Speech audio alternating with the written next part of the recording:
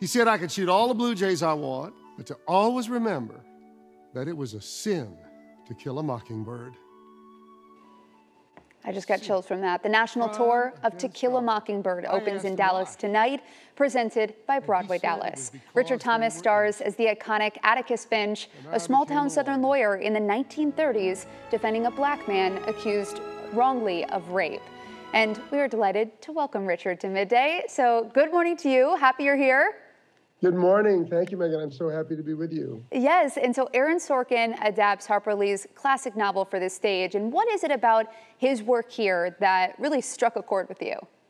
Well, I mean, as you know, he's a wonderful, wonderful writer. I mean, from, his work on West Wing and The Social Network and all the wonderful things he's written.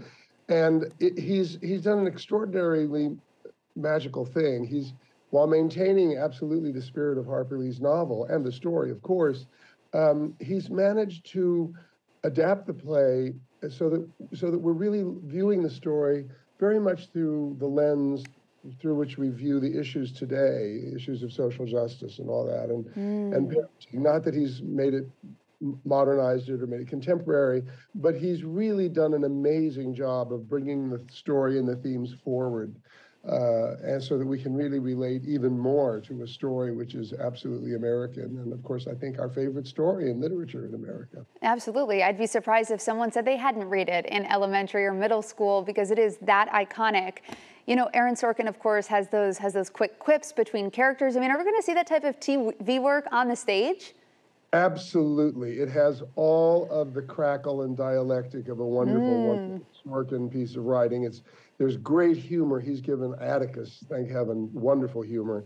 It's a very entertaining telling of the story, obviously very sobering and very touching as well, but he's mixed the light and the dark, the humor and the seriousness so beautifully, and the snappiness of it is great, even though it remains quintessentially Southern in its style and tone.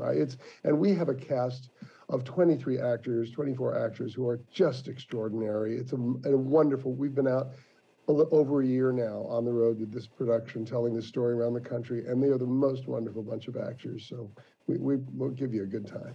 Absolutely, and I know touring can be a grind for some actors, but I do understand that you genuinely like it. Why? I do love touring. Touring is challenging. It's very challenging. Most of the time we do travel from city to city on our days off. So it's challenging in many ways, but it's also deeply gratifying to go around the country with a troupe of actors in a piece of work, a production that you love and a play that you love, is a very thrilling and very ancient kind of experience of a way to act. But also to go from community to community and experience the different personalities of each city and each audience and how they respond to the material is endlessly fascinating. And these theaters are so beautiful across the country. And this story, which is our story as Americans, I can't think of a more important story or a better story to take around the country right now than To Kill a Mockingbird. It's the perfect time for this.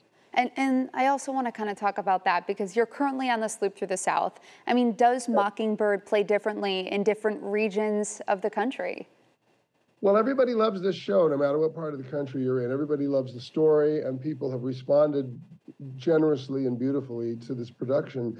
But there are differences. Of course, audiences in the South are, and I've played in the South many times in different shows, incredibly warm, welcoming, and they're always a pleasure to play for.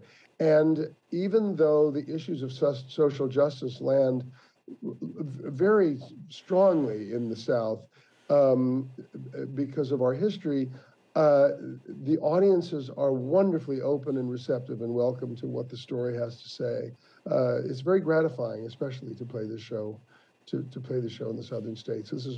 We were in Houston here, we were in Houston, San Antonio, we were just in Austin, and the Texans have just been amazingly welcoming to this show.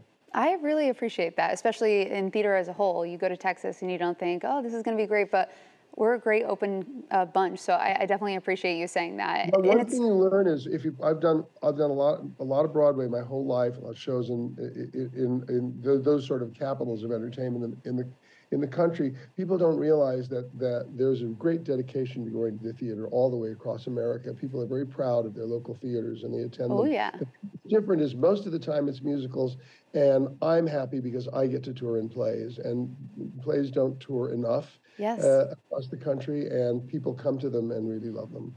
I love it. So is it also true that you change up the trial's closing argument each night?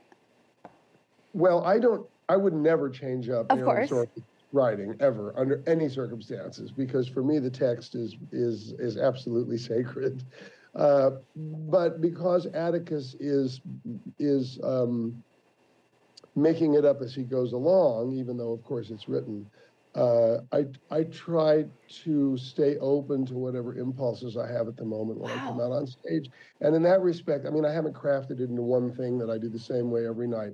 Although you have to always, in the course of a play, you have to keep it between the lines, and we all have to do the show together as we've understood it and we've opened it and rehearsed it. You don't want to throw anybody else off, or the audience or yourself. But in the context of this one speech, where I don't have to worry about, throwing anyone else off, I have the freedom to, and Aaron and I have talked about it, to just make it up from scratch every night, emotionally and in terms of the dynamics of it. So yes, I do make it up, but only how I play it, not the words that I say. Absolutely. You're not going in there, Aaron Sorkin style, writing everything differently. I appreciate it. First of all, I'm not a member of the Writers Guild. Of course. And they're on strike anyway, so what would I do? Another very valid point. Well, thank you so much for sure. I so appreciate everything you said, and thank you, of course, for joining us on our newscast today. Well, thank you. Come see us. It's a wonderful production, and thanks for having me. Absolutely. So here's all the information you need to know. To Kill a Mockingbird is on stage at Fair Park Music Hall in Dallas through May 28th. For tickets, go to BroadwayDallas.org. Sounds like a terrific experience. We'll be right back.